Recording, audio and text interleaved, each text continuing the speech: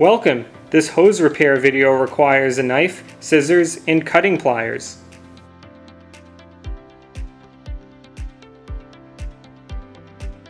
If your hose is damaged in this section near the adapters, continue watching to find out how to fix this. First, grab your knife and cut around the damaged section.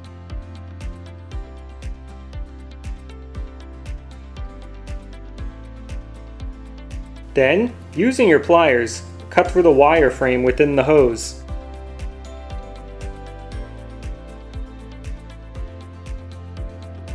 Next, locate the stabilizer spiral and spin it off the removed section in a counterclockwise direction.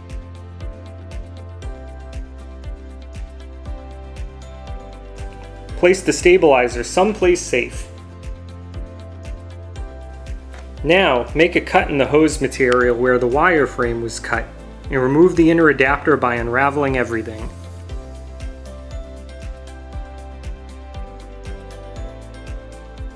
Bring the stabilizer back from its safe place and reinstall it onto the hose, stopping when the entire stabilizer is back on the hose. Remember, spin in a counterclockwise direction. Lastly, place the inner adapter against the opening of the hose and reinstall it. If you're wondering which direction to spin, it's counterclockwise.